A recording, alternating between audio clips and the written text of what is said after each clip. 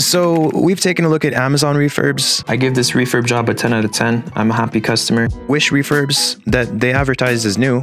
And as you've just seen, it's definitely not new. But what about your friendly neighborhood Best Buy? Well, their online store.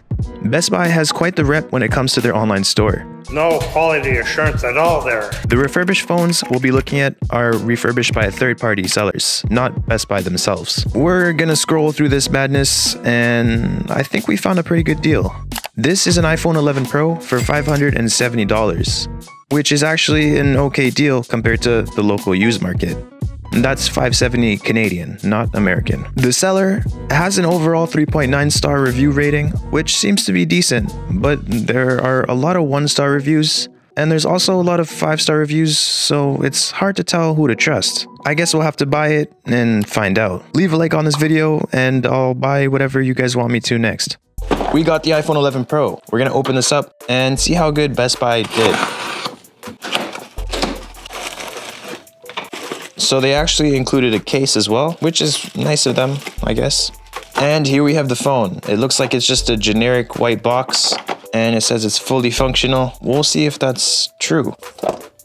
And that is it. It looks so dusty. It's not very pretty. They didn't do a good job with the packaging, but it's not too important. As long as the screen isn't scratched or anything like that, we'll have to find out. We have the charging cube, which appears to be Apple original 20-watt charger. We also have the charging cable, which also appears to be original, but it's really hard to tell these days. So it comes with the seal. We're gonna remove this.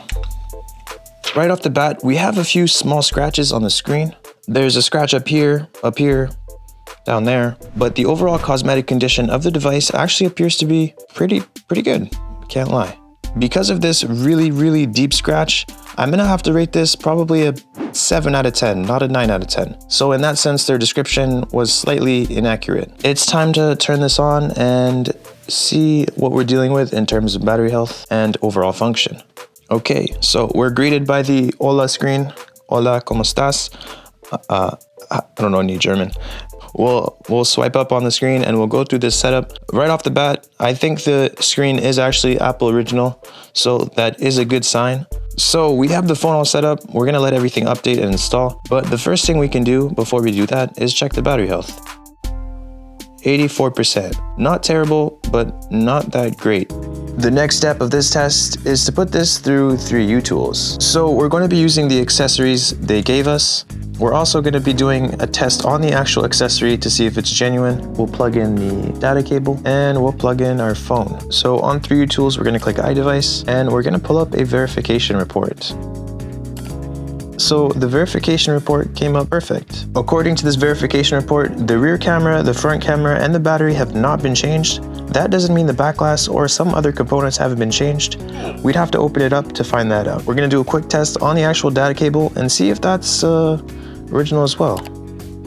According to 3U Tools, they actually gave us a genuine USB-C to Lightning cable, which is really nice of them. The next step is to download an app that'll allow us to test all the functions of the phone. So the device passed all the tests. This app is actually very thorough. It even goes as far as to test the NFC. Everything on the outside looks fine. The software is all okay. Everything is working as it should, but we're gonna open this phone up and see how good of a job Best Buy really did.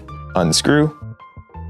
The reason I use this mat so much is because it can hold all your screws, and it says PRG right over here. This is the moment of truth. Open it up. So on first inspection, the phone looks really good. Can't find any signs of imperfections. There is someone's fingerprint as usual, but aside from that, nothing stands out to me right now. Now we're gonna do a full teardown and see what they actually fixed, if they fixed anything at all.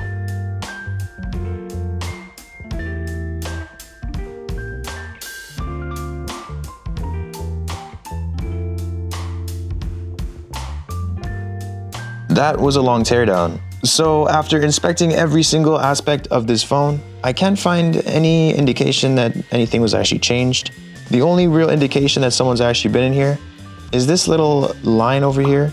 I'm not sure exactly what it is, but aside from that, this phone appears to be perfect and I am a happy customer, but I am gonna be kind of cautious when I talk about Best Buy Marketplace.